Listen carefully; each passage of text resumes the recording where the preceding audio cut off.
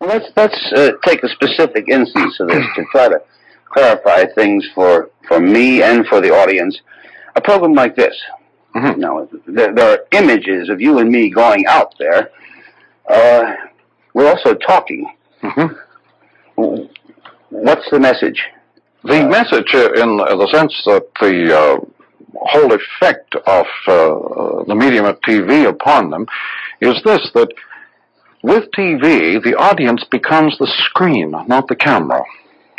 They pick us up by way of being the screen. We impinge upon their senses as the movie image impinges on the screen.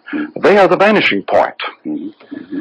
And the effect of being the receiving end or the vanishing point of imagery, the exact reverse of the movie, is to turn people inward in depth, meditatively. Well, this is, if I understand you, this is a rather sad moment, though, because here we are engaging in what we hope is a cerebral process, and the part of it is the cerebral process really doesn't matter much, does it? Oh, I didn't say that. What is happening since TV is that the cerebral is becoming much deeper, more profound than it had been before TV. Now this deeper or profounder thing, what is deep about getting some sort of impression of us as opposed to understanding what we're saying? What is deep in psychology as compared with just psychological classification? It consists in relating things to one another unexpectedly. Depth, it does not mean making profound observations. It means relating perfectly obvious things to perfectly obvious things. Depth is a matter of interrelating. TV is a profound depth medium because it interrelates rather than isolates points of view. Instead of isolating a small aspect, a tiny splinter of a situation, it creates a kind of iconic surround.